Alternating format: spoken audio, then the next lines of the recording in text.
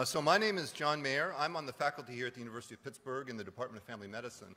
And one of my jobs is working with the Clinical and Translational Science Institute as co-director of their Innovation Core. So the technologies and things that are coming out of this conference for 3 years now. Where's Bruce? Is this the third or the fourth year?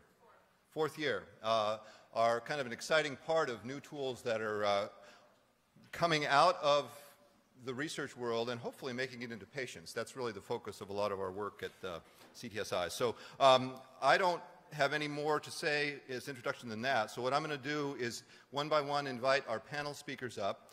They've got some slides here. They've been asked to kind of keep it to 15 minutes. If you're getting close to that, I'll ask you to stop just so we have more time to discuss.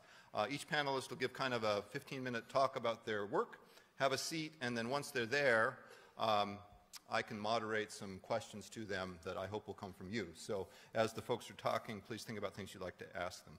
So I'll just introduce the people by name and position because that's what I've got here. Ellen Beckjord, an old friend now, the first winner of Pinch ever, actually, is the Director of Population Health and Program Design and Engagement Optimization at the UPMC Health Plan. So Ellen, come on up, and you're going to talk to us about the use of chatbots in a mobile intervention for health behavior change.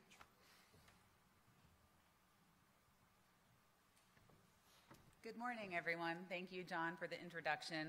Very pleased to be here to talk about the use of chatbots and a mobile application for health behavior change that we've developed at UPMC Health Plan.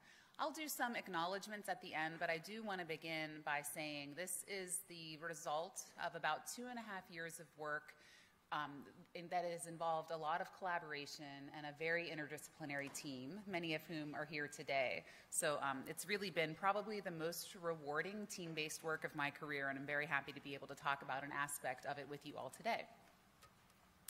So I'll go through the next 15 minutes giving a little bit of an argument for why chatbots are a useful methodology to consider in mobile applications, talk about how they should be used and how we might collectively think intentionally about this as we try to build best practices around the use of chatbots, and tell you about a rubric that we developed at the health plan to guide our use of this tool.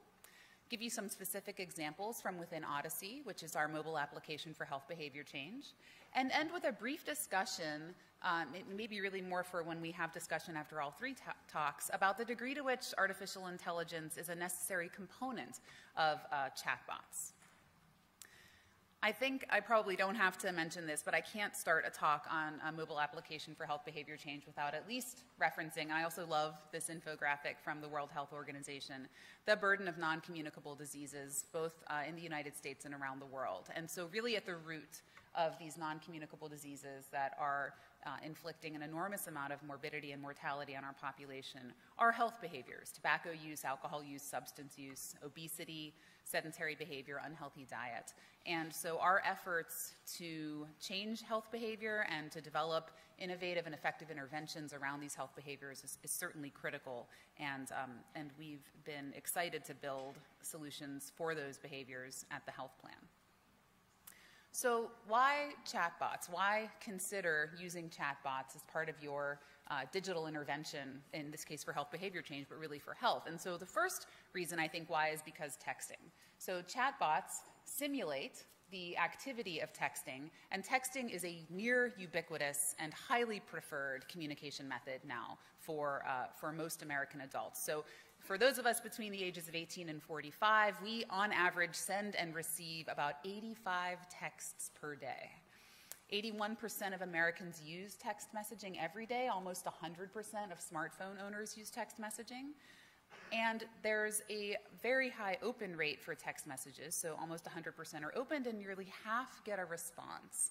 And it's such a normative behavior now that it really, and this is from some statistics that I got from medium.com, that when we think about the enormous amount of information that has to be conveyed to a person when they're attempting a health behavior change, Sherry referenced some of that. I'll talk a little bit more specifically about that in a minute.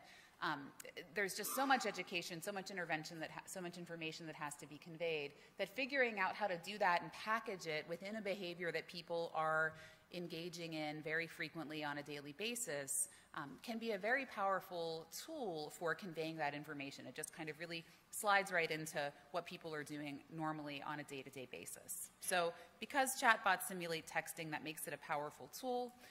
Also, just want to mention briefly, if you're familiar with the National Cancer Institute's Health Information National Trend Survey, which is a national survey on a number of topics related to cancer prevention and control, but also on Americans' use of technology in the context of their health. These data are old, so the numbers are higher now, but in 2017, close to a third of Americans said they had used text messaging to communicate with a doctor or other healthcare professional. And so, again, the use of text messaging in health is growing, and chatbots are a way to capitalize upon what is becoming a pretty normative behavior. But also chatbots because self-determination theory. So there are lots of different theories that guide our responsible development of digital interventions for health. We've used self-determination theory at UPMC Health Plan to help guide the development of Odyssey for a number of reasons, but I want to point out how chatbots in particular capitalize upon the main constructs contained within self-determination theory. And so if you're not familiar with self-determination theory, it's primarily a theory of intrinsic motivation, which is an enormously important construct in behavior change and maintenance of behavior change.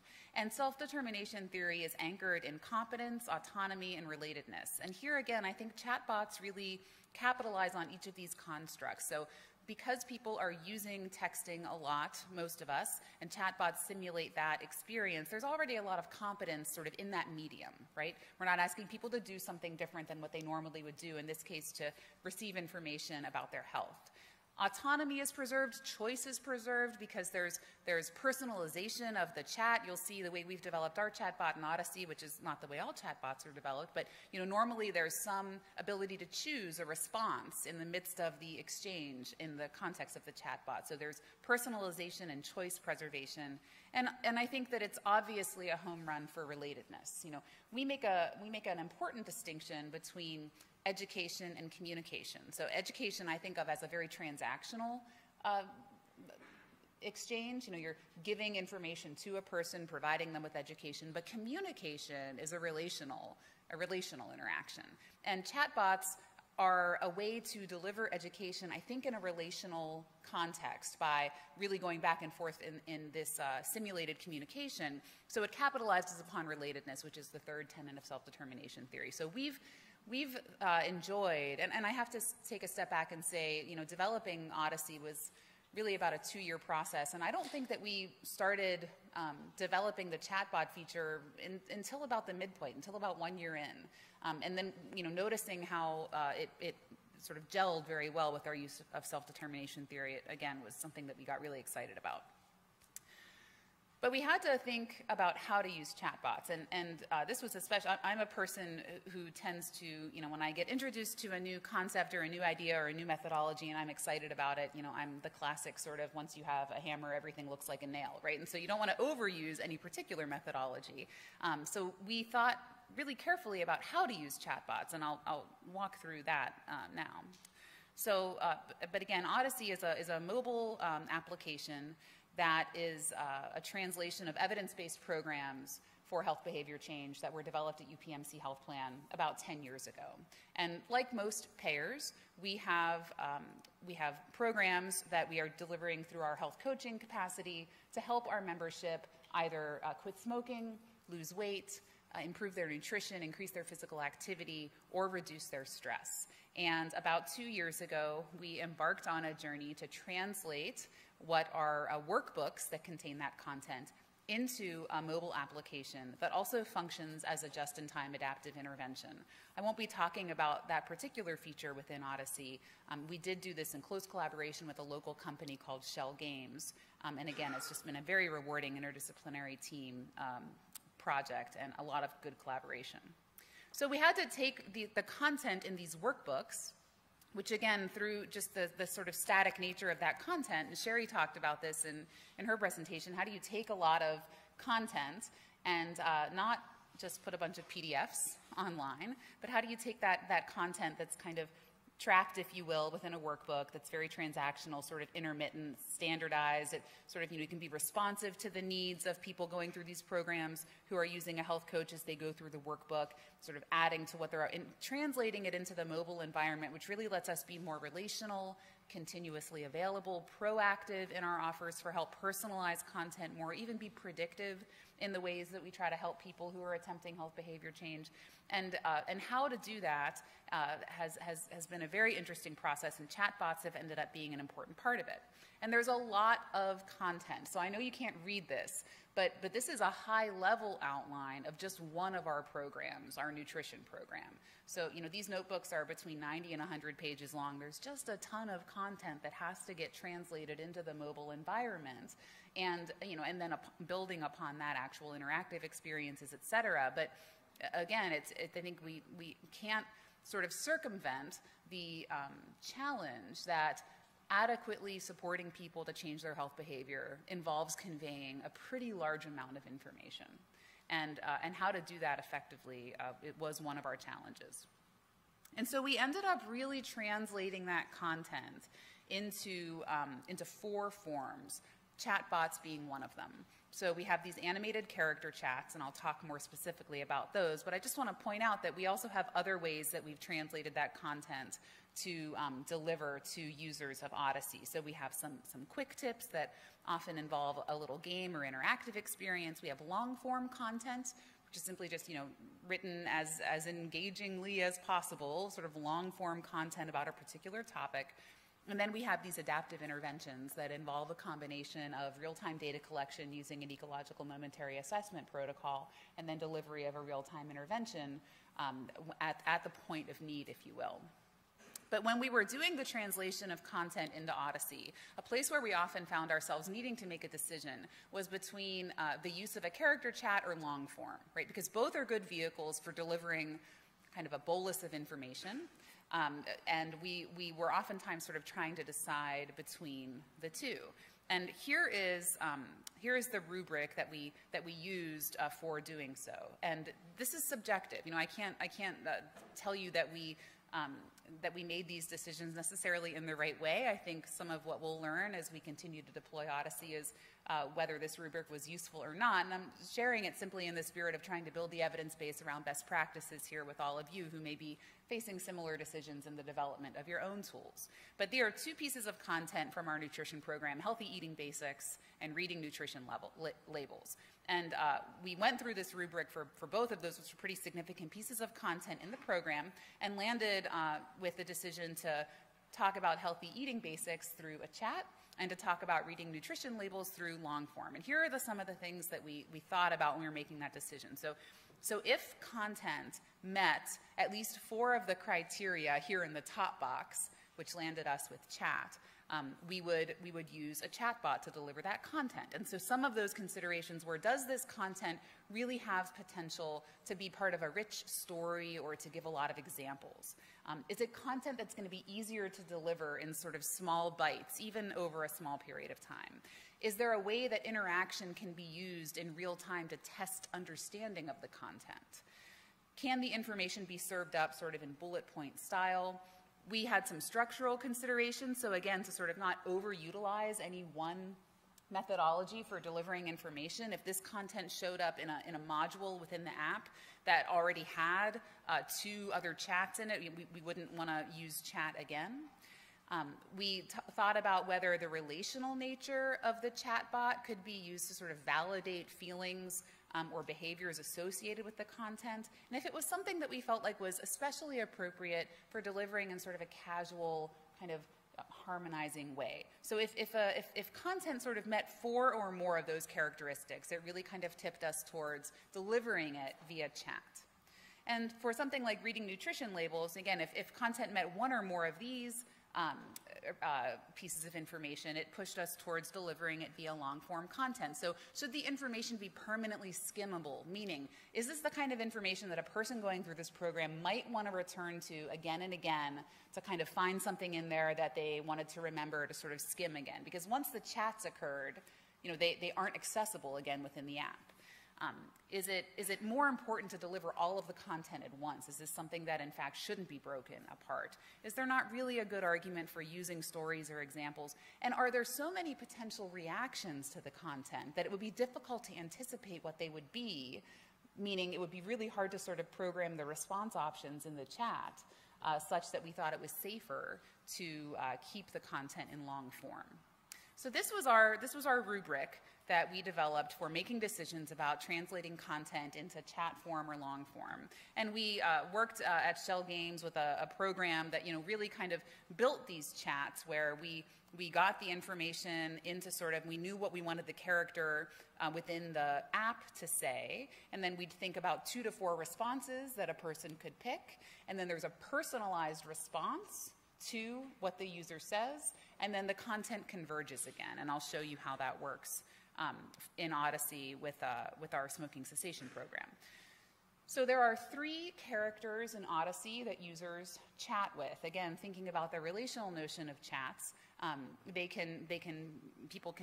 users can chat with different types of characters. And so the first character is a health coach that users meet pretty early on, who guides them through a lot of the programmatic content. We also have a veteran character in Odyssey, which is a character that a user encounters pretty early in their journey, who represents a person who's farther along in the program than they are and can offer some guidance and normalize some experiences for the user. And finally, once you're about halfway through the program, you begin to have the opportunity to chat with the character we call a newcomer, who's someone that's earlier in the program experience than you are, and then that lets the user provide some coaching and support to a newcomer character. And again, I'm going to show you a chat between a coach and a user, but by thinking, it's not just the chatbot methodology, but thinking about who's on either end of the chat really helps, I think, to kind of blow up this relational notion and figure out how to really leverage that in the context of delivering a behavior change intervention. And so these 3 characters all play very different roles within the app, but they really help to get some content across. I see John walking towards me. How am I doing? What have I got? How fast do I have to? Am I full on auctioneer mode now, or am I do I have 5 minutes? A minute or 2. Oh boy. Okay. So, all right. Can I get? Okay, well, I'll be quick. So here's a health coach chat. I know it's probably hard to see, but this is the coach asking the user, how ready right now are you to quit smoking? And the user is able to give one of 3 examples. I'm not ready, I'm still trying to figure it out, or I feel ready. And again, so these 3 screens that follow show if the user said, I feel ready, the coach says, that's great to hear. If the user says, I'm still trying to figure that out, the coach says, well, I can help with that. And if the user says, I'm not ready, the coach says, that's understandable, there's plenty to cover before actually quitting. But after that first response from the coach, the chat converges back immediately to the content that's being delivered. These are examples of veteran and newcomer chats, again, where there's this personalization and then convergence. And so I'll end with, and I'm still not convinced I drew this figure correctly. I was really struggling with this little cartoon for some reason last night, but maybe we can talk about it with the rest of the panel.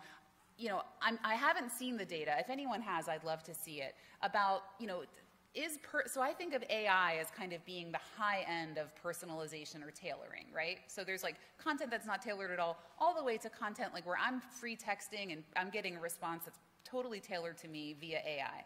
And I haven't seen the data to suggest that there's a linear relationship between impact and tailoring, right? This chatbot doesn't use AI. It uses, I'd say, like a kind of mild to moderate level of tailoring. And we know that tailoring gives us a big boost in impact. We know tailoring matters.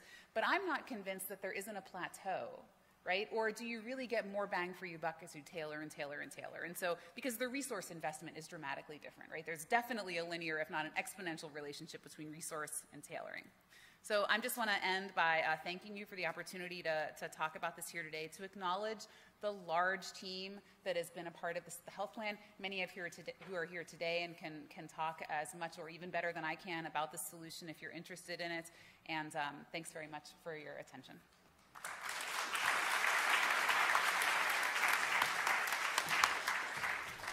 Thanks very much. Okay, and just to keep going here, we're going to have our next speaker, who is Jeff Bigham. And Jeff is an associate professor of human-computer interaction, or at the Human-Computer Interaction Institute at CMU, and is going to talk to us today about robust conversational assistance from the top down I think. So I'll do the same thing, wander up quietly. Great, thank you so much. Thanks everyone for coming. So my name is Jeff Bigham. As mentioned, I'm from the Human-Computer Interaction Institute and the Language Technologies Institute at School of Computer Science. I'm currently on leave at Apple, where I'm starting an accessibility and machine learning group. And so today I'm going to talk to you about chatbots, but from a little bit of a different perspective. And so a few years ago, we were looking at what kinds of chatbots. At the time, we were mostly thinking about dialogue systems, which are slightly different, but we were talking about these dialogue systems and looking at how kind of brittle they were, right? So the fact that, you know, if you didn't respond in just the right way to the chatbots at the time, they didn't work, right? And so we started thinking, well, maybe instead of trying to build up from the bottom with only automated approaches, what if we started from the top down, in that we would start with a system that was powered by humans that we would recruit on demand from the web to power our chatbot, and then maybe eventually we'd get around to figuring out how we might automate some of that work away. And so I'm going to tell you about that today. I think I wanted to start, though, it was a great ending to the last talk, AI, right? So I want to talk about AI very briefly in the broad strokes, in that I think there's this idea sometimes that AI is magical. AI is not magical. In fact, AI is humans. AI is built by humans, sometimes large teams of humans. AI is trained often, so it learns from the data, often from humans, almost always in the cases that we care about, from humans. And it's ultimately used, and it's decided whether it's useful or not by humans. And so AI is built on the back of humans, right?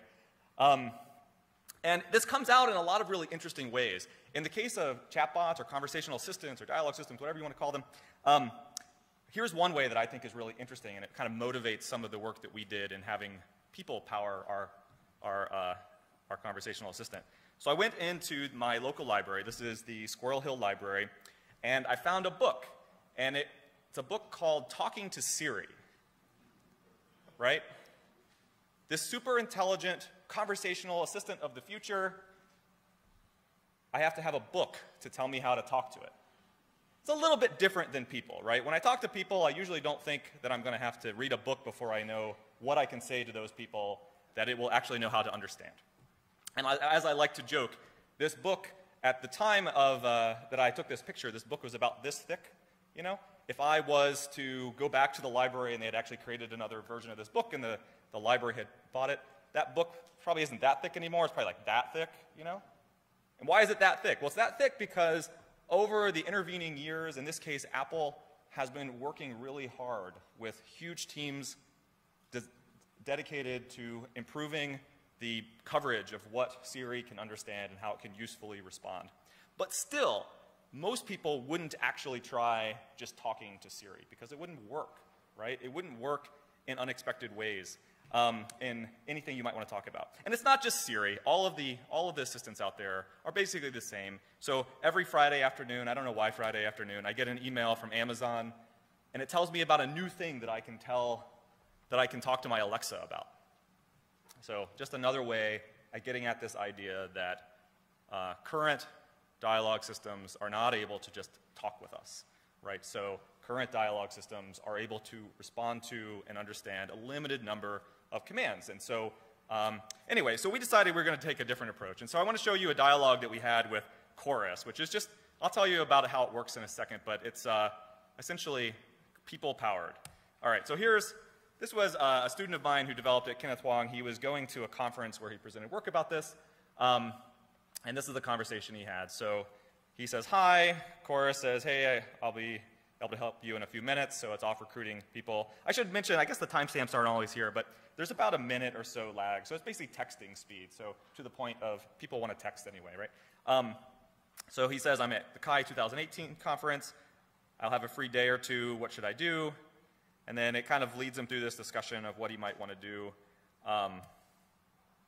So he never really has to say where that is, so you can just Google that. So behind the scenes, workers are probably Googling information about this. So bringing in all that context that would be great if we didn't have to explicitly tell our conversational assistants. So they go through a discussion, you want to go to a movie? No, how about a garden or something? they kind of talk about this for a while. Oh, wow. More stuff related. Do I really want to go outside? Is it going to rain? So kind of going from one topic to another, building up that and leveraging that context that you need to figure out how to respond, right? So, will it rain is not a fully specified query if you don't already know where you are. Anyway, so the conversation ends. So how does this work? So it works behind the scenes. We have a group of workers that we've recruited from an online platform called Amazon Mechanical Turk, run by that same Amazon who delivers everything to you, owns Whole Foods, owns the crowd marketplaces apparently. And they propose responses when they get a message from a user. Workers in the crowd also vote those responses through, so they choose which are the best ones.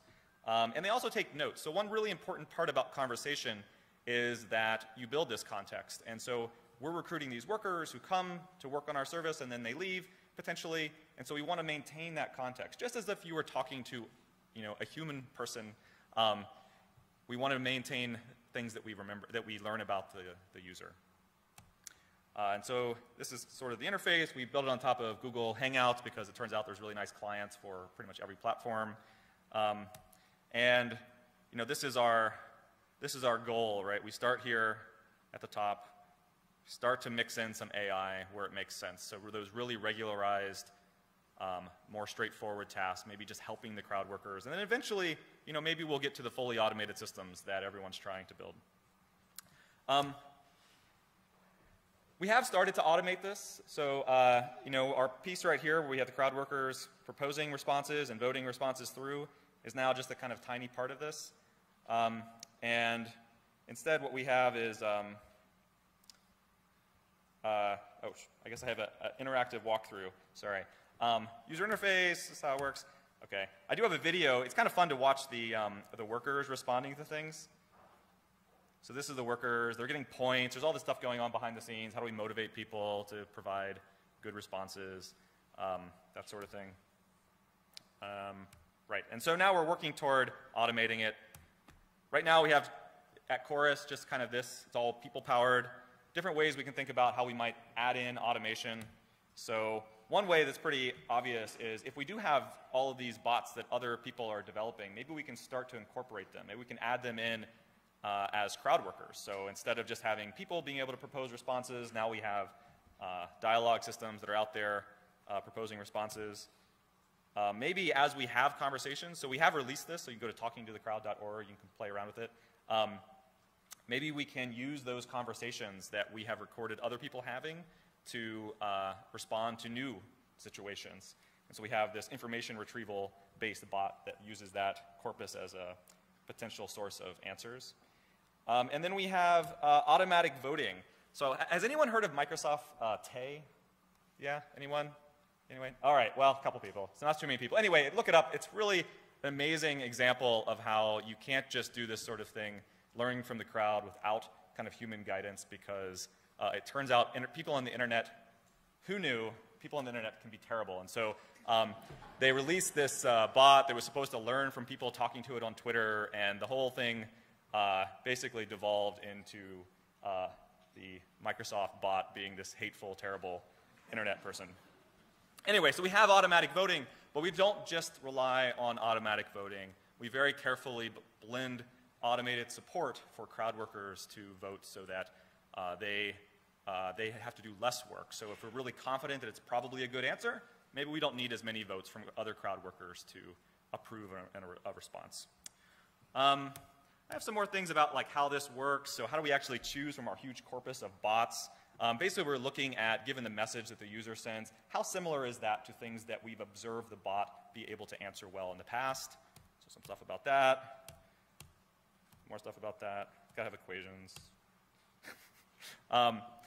Right, and so we released this for several months. We had a few people use it, and we didn't automate it all of the interactions of Chorus, because that's not the goal, right? We wanted to keep the quality up, and so we found that we could reduce the human effort by about 12 or 13%, which in turn reduced the cost of each message, because we are paying these workers, by about 32%, and that it still retains the same quality, which is really important to us, and I think is a good goal going forward for us. All right, so quick summary. Chatbots and just AI in general, at least by my view, are people, right? So people build them, people use them, people provide the data that even if you are using machine learning to improve, make them more personalized, it's still built on people. And so understanding that and explicitly thinking of that through is important for making these things work. And we're able to nevertheless automate from this foundation. So I have one last slide, which I think is fun. It's just a pointer to some prior work I did with some colleagues at the University of Rochester Medical Center. So oftentimes, I get this response in the crowdsourcing domain of, oh, sure, you can recruit those people off of Mechanical Turk to be part of your system, to answer questions for people, but they just have unlimited time. This is nothing like medical doctors. There's no way you could get medical doctors to do this sort of thing. Turns out, everybody has those spare seconds, minutes of time waiting in line for coffee. Maybe you're just like really interested in something.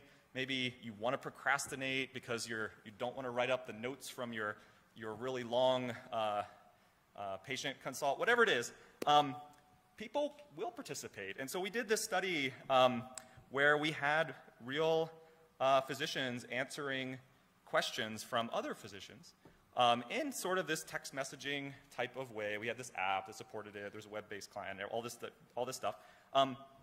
But they wanted to help. They did help. It was amazing. It kind of disproved this idea that doctors are too busy to be crowd workers. Anyway, it's pretty interesting. Okay, so that's it. Thank you.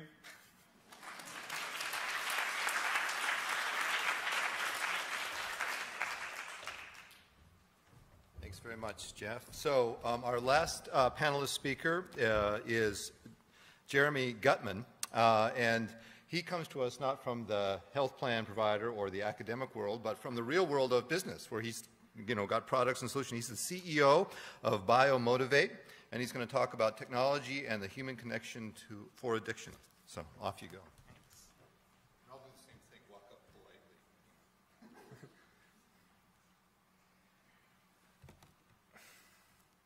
All right, hi everybody, I'm Jeremy Guttman. As John said, I'm the CEO of a company called Biomotivate, which is very new, and I've been exploring this space for about 1.5 years now. So this is Gary Fisher Jr. About 1 year ago, on November 2nd, 2017, Gary was featured in a Post-Gazette article with interviews, videos, and quotes because they were doing an article about the opioid crisis in a neighborhood in Pittsburgh, and Gary had overdosed 14 times before and was revived 14 times. And he lived in the Hilltop neighborhood above the South Side. And Gary, despite his history, was very optimistic. He thought he would own an auto mechanic business, and he was happy that his story was being shared with the world so that it could inspire and inform others. But about a month after the article came out, unfortunately, Gary died of a heroin overdose when he locked himself in a bathroom. This is his aunt at an event just a couple weeks ago at the International Overdose Awareness Day in downtown Pittsburgh. At this event, a church bell rang 735 times to represent the number of people in Allegheny County who died from overdoses just in 2017, including Gary. There were over 5,000 people in Pennsylvania who died from overdoses last year, and over 72,000 people across the country. The opioid epidemic is the deadliest epidemic in United States history. Car crashes used to be the leading cause of accidental death in the United States, but now it's overdoses. Life expectancy in the United States has declined for the past 2 years, which has not happened for many decades, and many people attribute it to opioid overdoses. In this talk, I'm going to give you a little bit more information about the opioid crisis and about addiction and understanding addiction.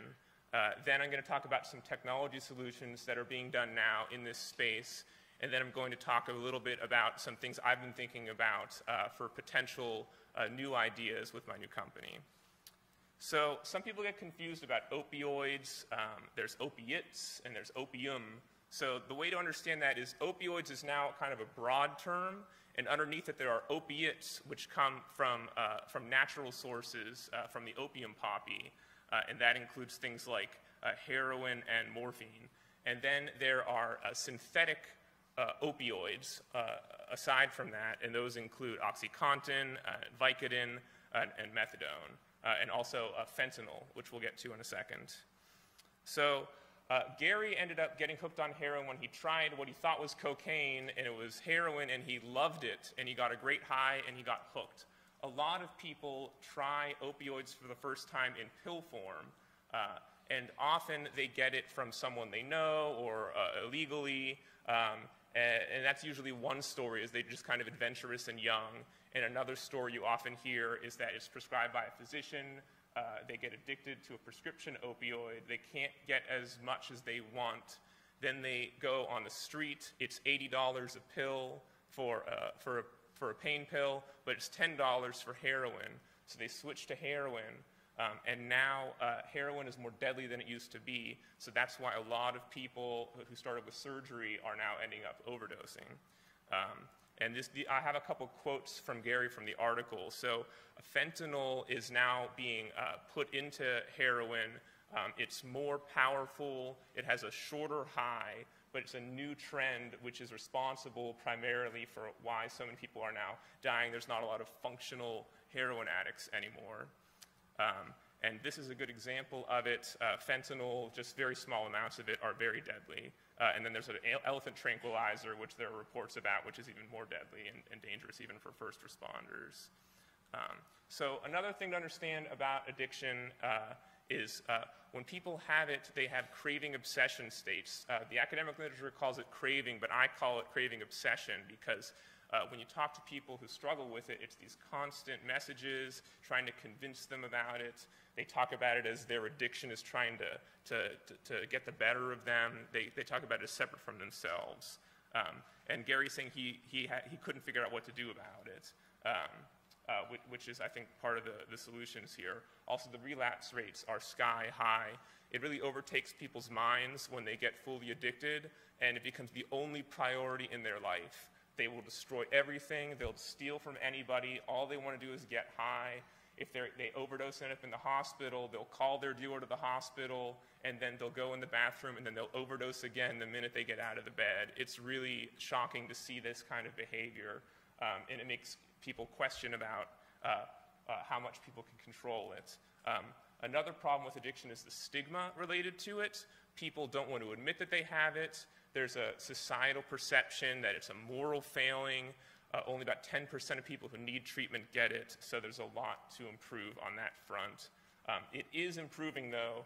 People are now seeing addiction as a chronic disease like diabetes, that it's not your fault, and that's helping to get people more aware and more in treatment and more support. In my research, I see addiction as a disease of emotions beyond just treating it like diabetes. People use drugs to cope with their feelings, to cope with stress. They say that it helps them so they don't have to feel anything. You hear that all the time from people, and that relates to other addictions as well, but opioid addiction in particular. Also, this is another quote from Gary. This touches on how there's a lot of overlap with mental illness and addiction that a lot of people don't focus on. They don't get the right treatment for the right things. Two other things to know about this space are that there's medication-assisted treatment, MAT, is now becoming more popular. It's more evidence-based. There's studies to support it. There's not a lot of long-term studies on it, but it really levels people out to give them the space to be able to work on the other things they need to do in their life. Two of them are kind of replacements for opioids, and this third one, Vivitrol, is an injection that blunts the effects of heroin for an entire month. It also works for alcohol, and that helps people, but it's expensive. But even if insurance covers it, people get 1 shot, 2 shots, and they don't show up to get their 3rd shot because they want the choice to use again. So there really is, it's more like, and as you can see, behavioral therapy is a part of MAT for that reason. It's medication-assisted therapy. It's not just medication. It's not a silver bullet. On the other end of the spectrum, there's Narcotics Anonymous, 12-step programs. If you're not familiar, it's a somewhat spiritual, self-motivated program. People meet like in churches once a week. It's like a big brother, big sister type of program. You get these key tags for how clean you are. And people who stick with it do very well if they have all the support in place. But it doesn't really, it doesn't work for a lot of people who try it, especially young people aren't as drawn to it anymore. So I think that's something to focus on for how you can have an adjunct to the benefits there. Also, I wanted to mention, I read an article of the former CEO of Twitter started a company for weight loss or some kind of athletic performance, and they shut it down because they realized the only way to really make a difference was to have in-person meetings and to have tangible goals that the group was working towards. And they said they couldn't find a way to monetize that, so they're shutting their company down. But when I read that, that sounded like Narcotics Anonymous, because they have all these meetings, they have these key tags, they have these goals, so that was just an interesting thing I saw. So now let's talk a little bit about some of the solutions that are out there. I also want to talk a little bit about artificial intelligence. I think the benefits of it are that it can see patterns that humans can't see. It can automate things that humans can't do.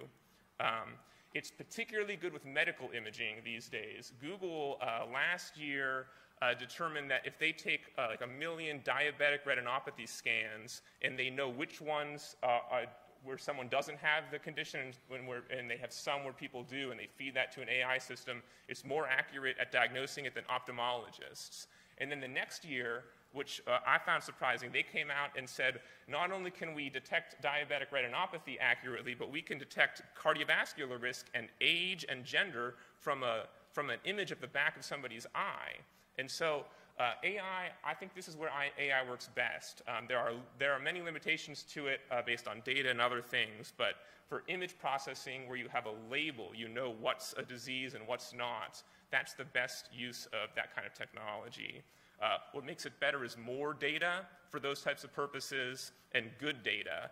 IBM Watson did a project in Texas where they were trying to do clinical decision support using AI, and it just wasn't that informative because the data they were working with from the EHR systems wasn't helpful enough, and then they abandoned the project. So people are trying in the field, but they're learning where it works best and what you need to do to make it work in other types of areas. There was a couple wearables I wanted to point out also when we're talking about technology and health and behavior. Google has this cool project called Baseline. They have this study watch they invented that people wear all the time and connect it to this thing which sends the data over a wireless connection, and they have this pod in their bed that detects everything seamlessly. And in order to know whether something's improving, you need to know what data is at the baseline. And so they have 10,000 people they're planning to put into this study. And they're also pioneering ways to show people their own data as they are participants. So that's worth looking up. This Whoop band also relates to seamlessness of devices. Instead of having to charge a device, you have a little pod you charge in the wall, and then you stick it on your band for about an hour, and then you take it off, and it's good for another 2 days. So there's a lot of people talk about, oh, if you get somebody to wear a wearable, are they going to wear it all the time? So there's some interesting ideas in that space. This is used by a lot of pro athletes and Michael Phelps and NHL players, and that's raising issues with who owns the data if a sports team is monitoring their players. Another interesting wearable, the Spire tag, they just got some funding from the National Institute on Drug Abuse. You glue it into your underwear, you get like 10 of them, and you'd never have to charge it. It lasts 1.5 years, and it detects respiration and other things. I wonder how accurately it does detect things and how often, because if the battery's lasting 1.5 years, but that's what they're working on.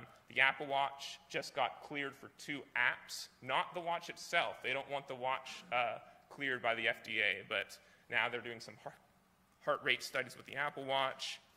And there's a couple apps now I'm going to go through related to addiction. Another company just got FDA approval for an app. That's the first smartphone app that's ever been approved by the FDA. It helps with addiction. It's based on cognitive behavioral therapy. It's from a company called Pear Therapeutics. They have not gotten their app for opioids approved yet, interestingly, so it seemed easier for other types of addictions than opioids to get that approved.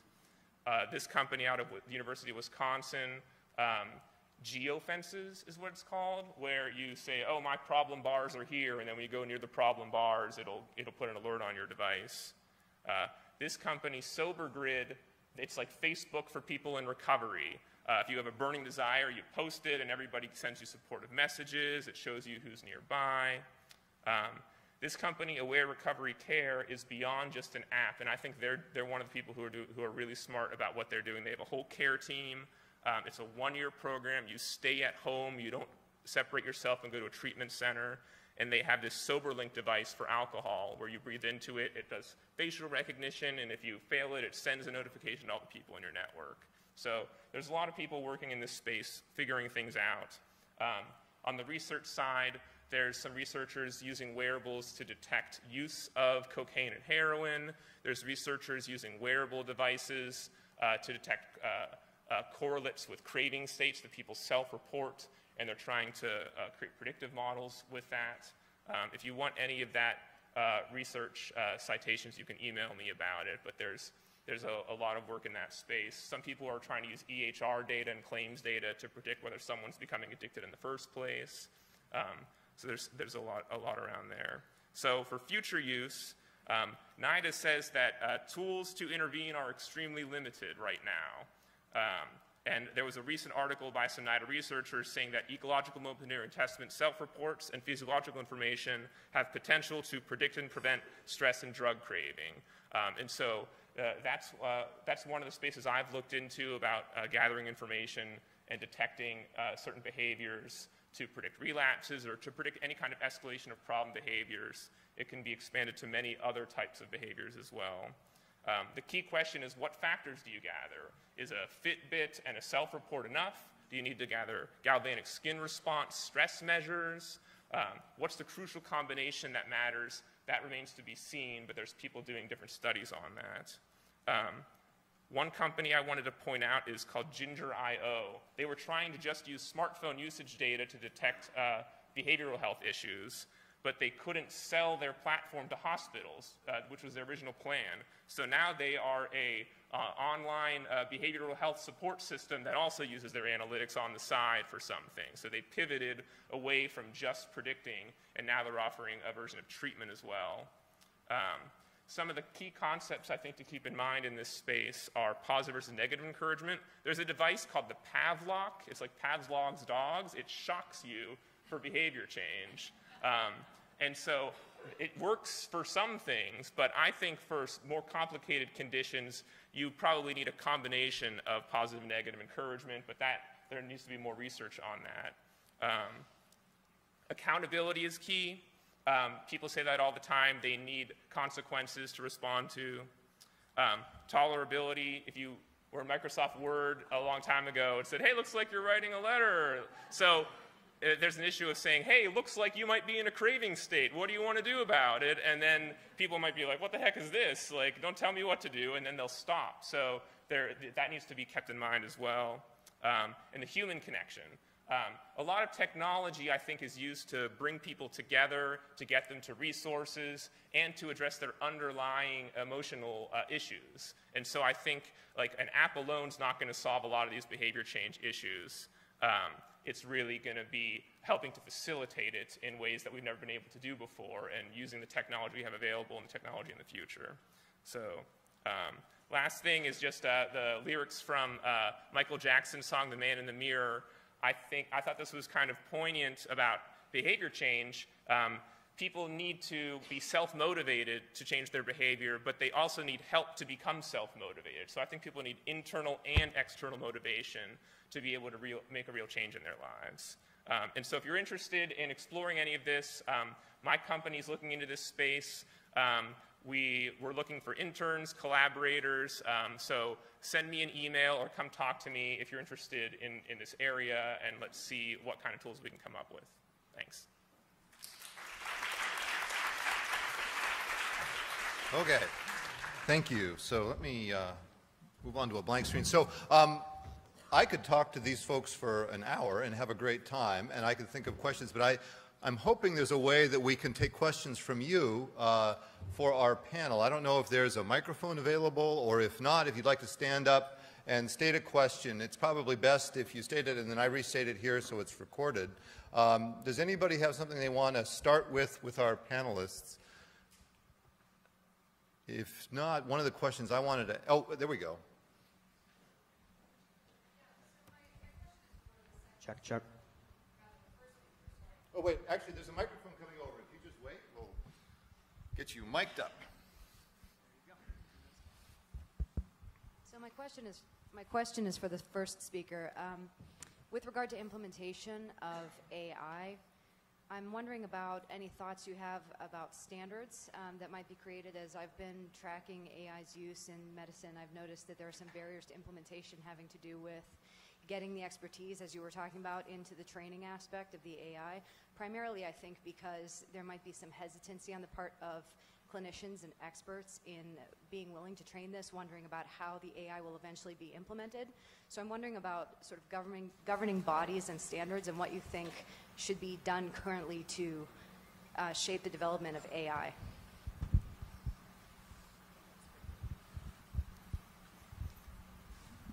I think that was for you, Ellen. Yeah. You're not asking me, right, Nicole? You're asking... Right. Sorry. Okay. Sorry, Ellen. It's okay. I don't know if this is on, right? Can you hear me? I'm not sure I'm an amazing person to ask this, but I feel like it's very early, right? And I think that we don't yet know what we would want to create, how that should work. And I think that means there's two sides. One is I don't think we should rush into things, right? So I don't think we should believe every news release, for instance, that comes out that says that, AI is better than humans at X, because most of the time that's been proven to be false. At the same time, I think that we should be actively exploring this and figuring out, if we did have standards or governing bodies, what those should be, what they should be tasked with. I think that, especially in this domain, it's super important that we don't release things that we don't have a good sense of how they work when they fail. It's really easy to report an accuracy number and say, oh, look, it's better than humans, for instance. But if, those 2% of the times that it fails in a really bad way, or a way that humans didn't fail, or other things, then that seems really worrisome. But yeah, I don't know. So that's not an answer. But I guess the point is, I would be hesitant to standardize things before we know what will work. At the same time, there are risks, and I think we should be fully cognizant of those risks and how we can deploy things and study things without harming. Charles. No, actually, there's a mic here. Let's use that, and then I think it'll be recorded for posterity.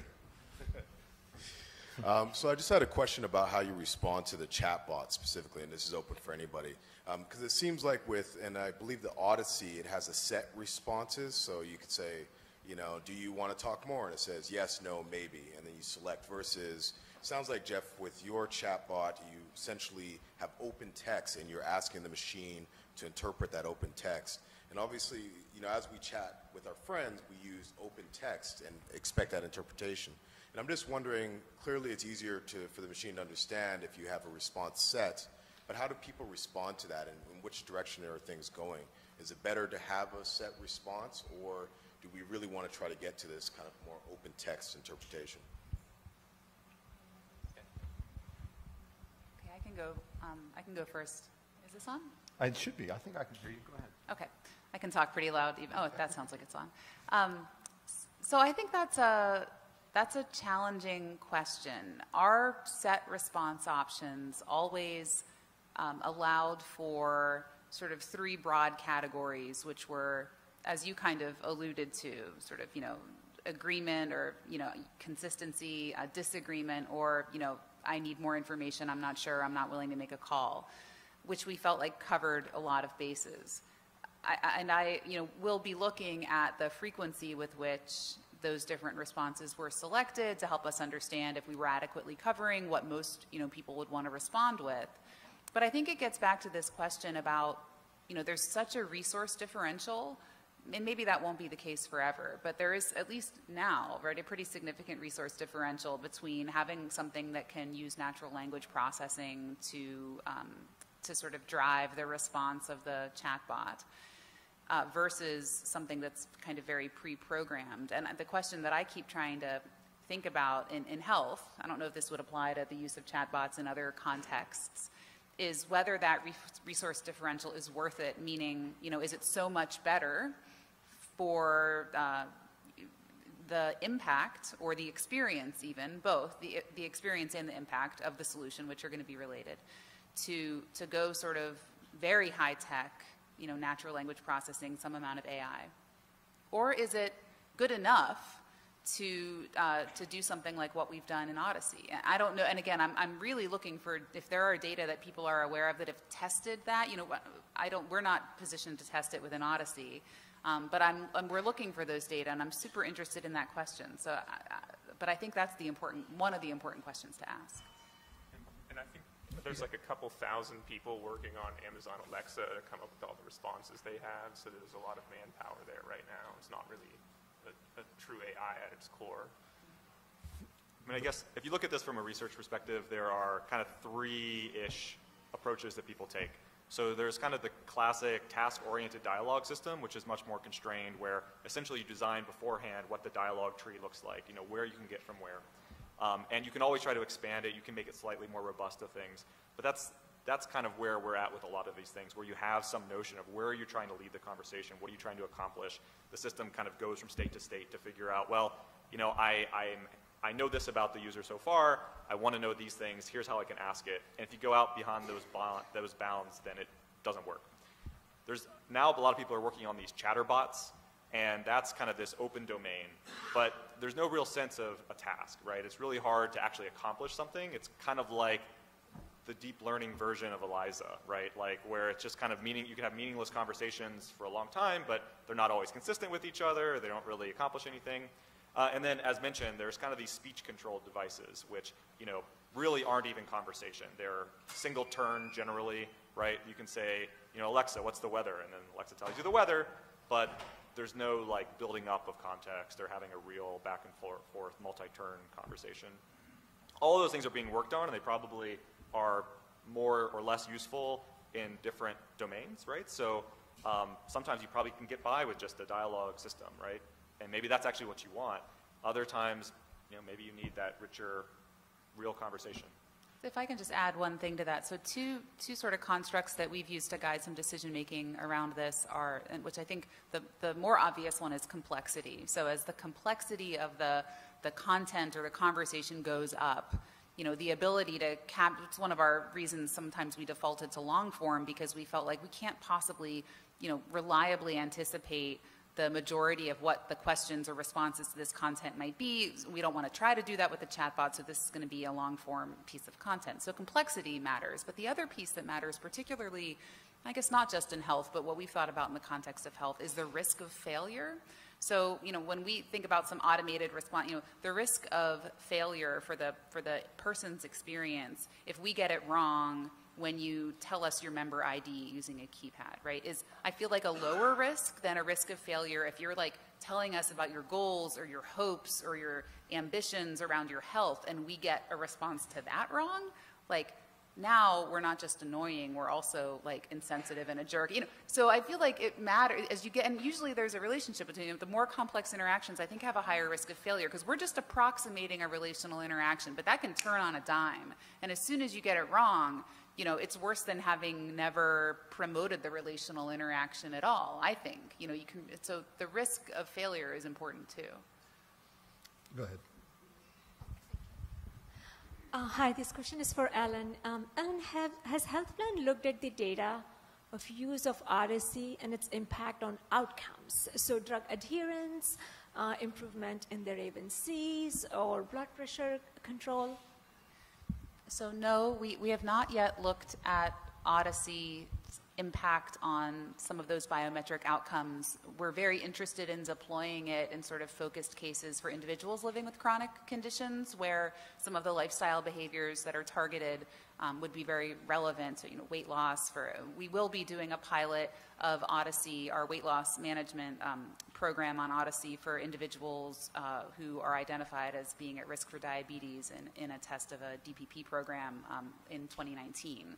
But we haven't done that yet. But we have probably still, somebody can keep me honest on this, I think we have less than 200 member users right now on the Odyssey platform, so we're pretty early in implementation. But we're gathering data on those users on like primary outcomes associated with the program. So if they're in weight loss, did they lose weight? If they're in nutrition, did they change their eating habits, et cetera? But really looking for good clinical use cases for deployment. And for anyone here that would be interested in talking with us about the opportunity to use Odyssey in your patient population, we're very interested in making those relationships.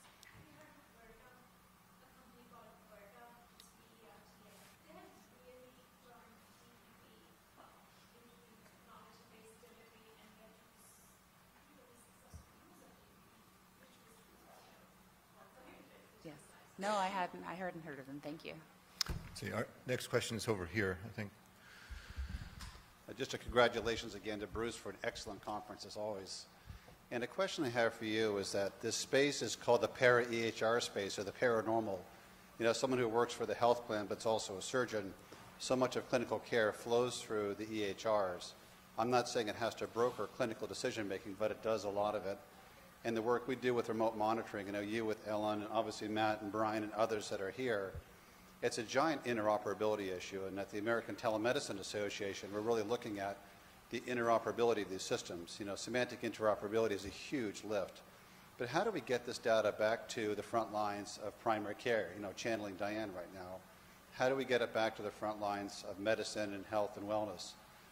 It's a very interesting challenge, and it's more of a comment than a question. And let's all do this on Twitter, too. It's a lot of good activity on Twitter right now. But the interoperability of these systems is such a big issue. And you hear about what you commented about IBM Watson. That's what really brought it down. They couldn't get access to the data. They're looking at narrow networks, and it's hard to get it all together. Thank you. So I think it's probably not appropriate to call it the final frontier, but acutely it feels like the final frontier right now. And I don't know that. It's been such an interesting sort of 5 to 10 years. We have created the opportunity for that kind of interoperability, and maybe it isn't reasonable to expect that we could have solved for that before we built the tools that even give us the opportunity, but it's such a big challenge. I know Amber Blackwood on my team is leading a lot of thinking and just kind of infrastructure building at the health plan on that with others across the organization in IT and analytics and marketing and clinical. It's such an enormous problem. Sometimes it feels like handwriting the data and delivering it via carrier pigeon might be like as reasonable as trying to solve for it technologically. But it really, I think, for the near term is kind of the final frontier and where we have to go, because the clinical integration and the use of those data in the context of clinical care and what the information requirements, not the data requirements, the information, data aren't information until you do something. And then even information isn't actionable until you do something again. And putting those data, translating those data into information and making that information actionable either in how you translate it or where you put it within the confines of our existing workflows, I think is really where there are so many tools, right? We should be probably shifting most of our time and attention to those questions. And I know a lot of people are. Oh. Right. Thank you. Jeremy, your presentation reminded me that the other major advance we've had is in imaging of the brain. So using PET scans and other things, what we know is that the craving and addiction centers and pathways are identical between the opioids, casein and cheese, by the way. Some of the positive feedback we get when we're in a family setting and people give us approval, alcohol, etc. So the good news is if I'm building sensors, the pathway should be relatively common for sensing when that hits. What we've not characterized well is what Vic Sketcher, his company is at the University of Michigan called Juul, unfortunate name, J-U-U-L. He named it after his daughter, not the vaping device. But what we've not captured, and I'm not sure we can capture at all, in AI, bots, chats, whatever, is purpose. What really gets us all going is the purpose that Ellen or Mike or Jeremy or Stephen has, and refreshing that continually as that morphs over time. And between the physiologic pathways that are in common for all of these endpoints, and by the way, nobody's going to get their Suboxone certificate. So I am all for what you're ever, Jeremy. Doctors are going the other way. This is a national #1 cause of death in certain age groups.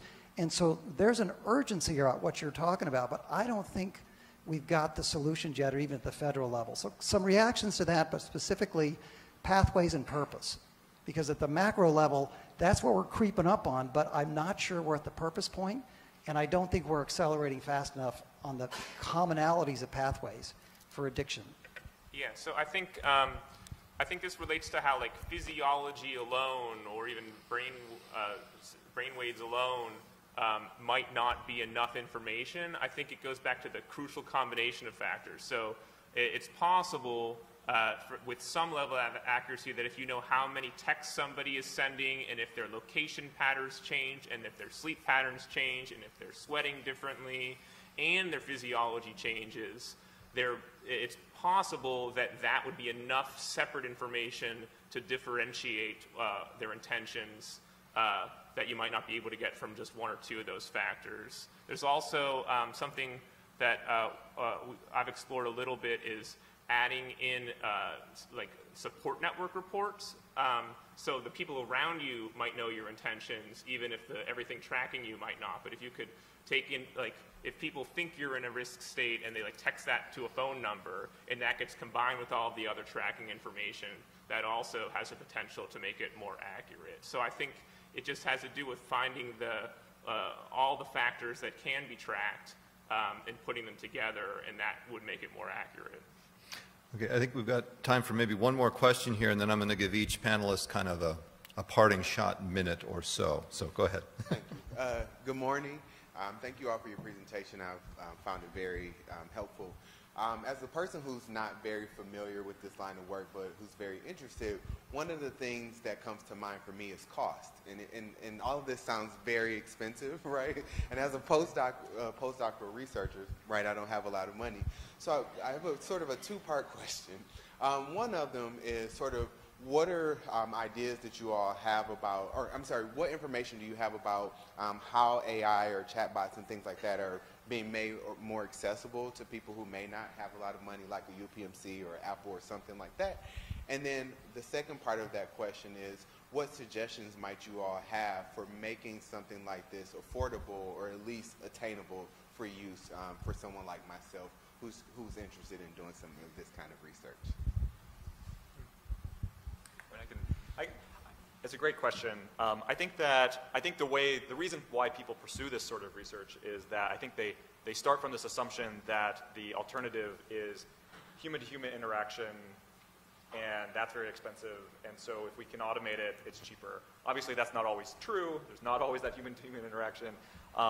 And so one of the things, though, I think we might be looking at is reducing the cost of something that approximates human-to-human interaction.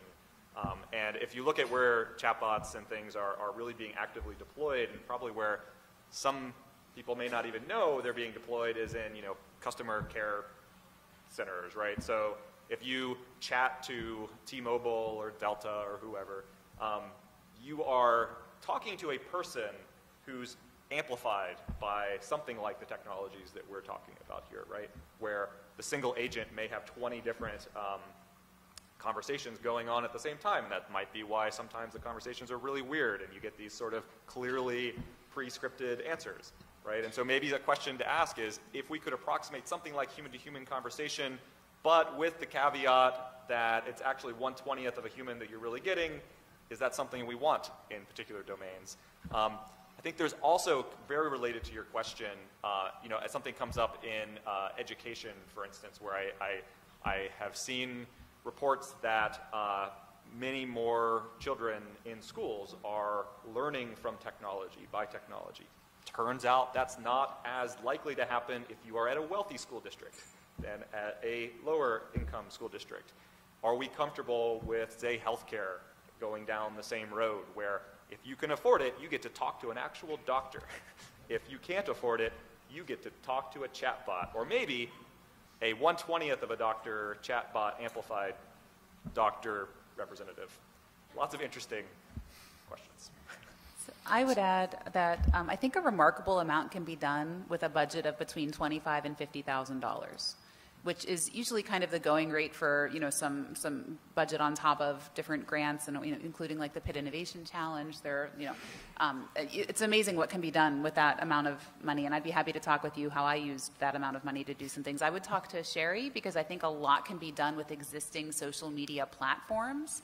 And then finding partners. So, if somebody's already built the functionality and you just want to swap out different content, there's lots of complexities around forming those collaborations, but they're not insurmountable. I'd be happy to talk with you. I'm sure other folks would too. But I think those three things in combination you can do quite a lot, even with a little bit of money. You can do more with a lot of money, but you can do quite a lot with a little bit of money. Oh, and I think I misunderstood the question. Check out Dialogflow. It's a really nice platform for building out chatbots. Okay, I think we're kind of over time. I see Bruce here, so let's thank the panelists, and then I'll turn it over to Bruce.